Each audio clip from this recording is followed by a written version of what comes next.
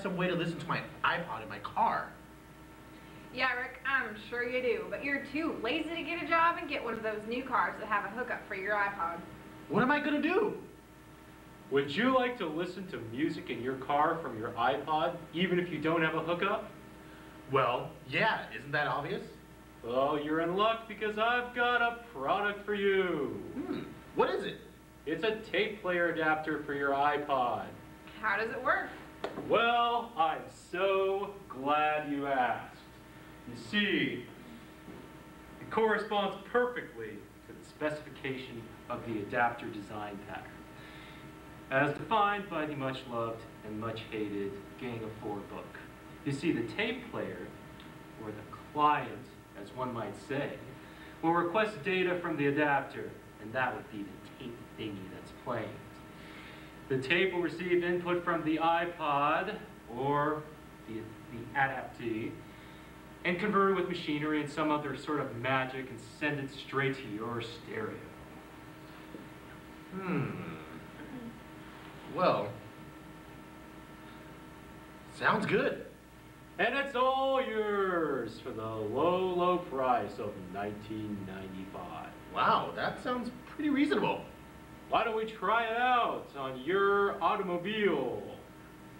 What do you mean? You know, let's go and try it out in your automobile. You know, see it in action in your fine driving machine.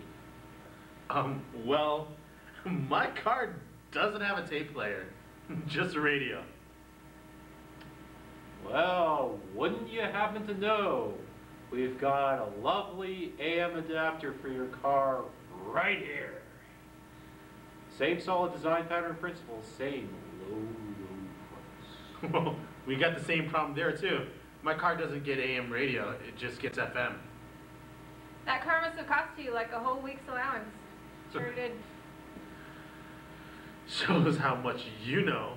I haven't gotten an allowance since I was 16. So my parents owe me like a couple of $1,000s worth of back allowances. I'll be able to get a new car, Juliet. You mean a less old car? I'll take one of those adapter thingies. Heck, I need one with my new car. Less old car. Oh, I'm sorry, it doesn't really work. It's just a display model. It doesn't work, just like this car. And you. Ouch. Ouch! She got you good. Are you still there? Interesting existential question. Oh, wait, does that mean you want me to leave? Oh, sure. I just need a ride downtown. Can't help you there, cowboy.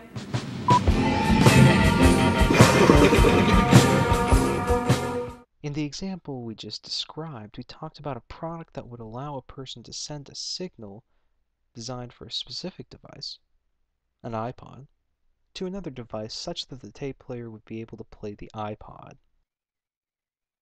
This is an example of the adapter design pattern.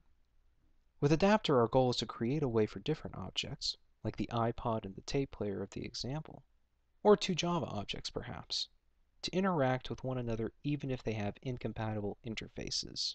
In the example, we didn't have the option of hooking up the iPod directly to the car's audio system. Had the car contained a tape player, using the tape adapter would have been a way of allowing data to pass between these incompatible interfaces.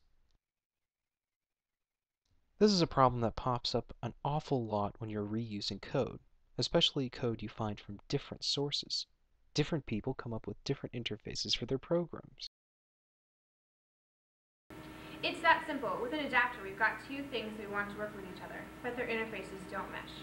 By using this intermediary device, we can get them to talk to each other. That's the adapter pattern at its simplest level.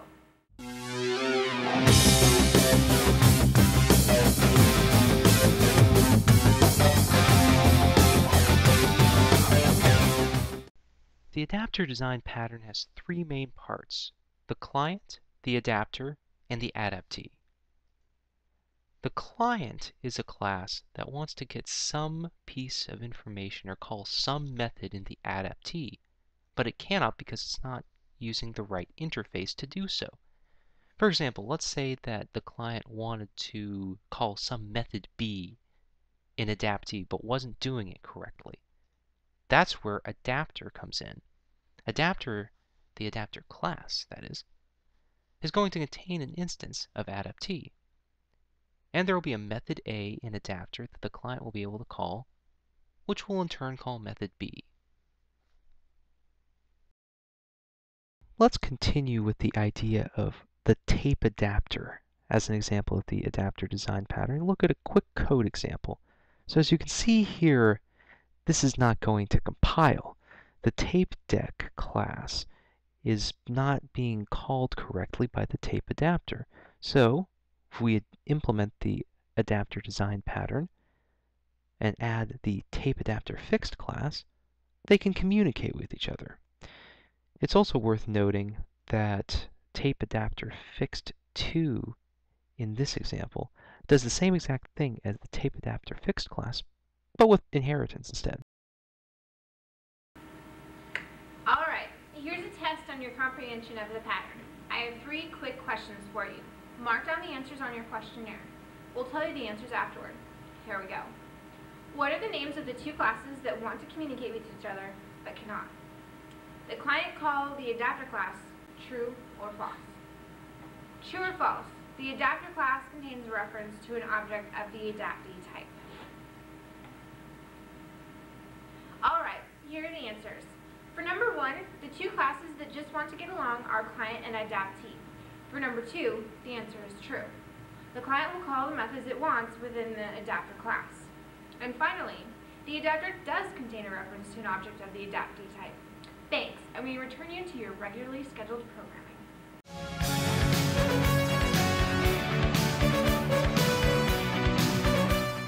And now for the final part of this lesson, the exercise. For this exercise, you're given 2 classes.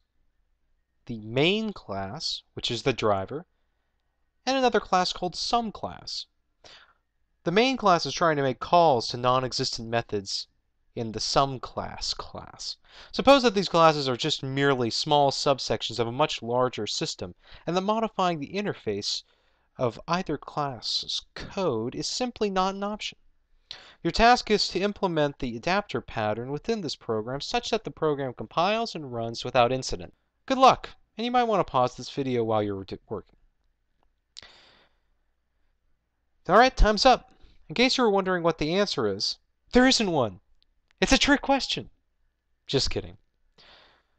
The way we went about solving this problem was to create a new class, which functions as the adapter class, that contains an instance of the SumClass class, and has methods that correspond to the calls that we see in the main class.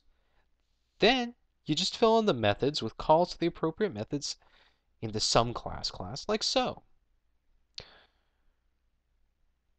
We have to make sure to change the code in the client class to use an adapter instead of an adaptee, and that just about does it. Hope you did all right, and we'll see you next time.